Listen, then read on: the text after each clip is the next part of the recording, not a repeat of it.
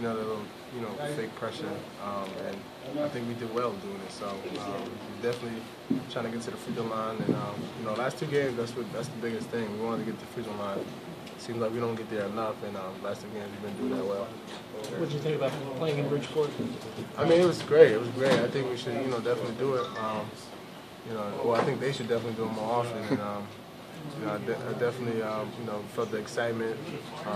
They started flicking the light at halftime, which is cool. Got the crowd excited. So there's a lot of things that Bridgeport can do that excel or gamble. But at the end of the day, I love gamble. I'd rather play gamble every single game. Shabazz, they were within 10 for most of the first half, most of the second half.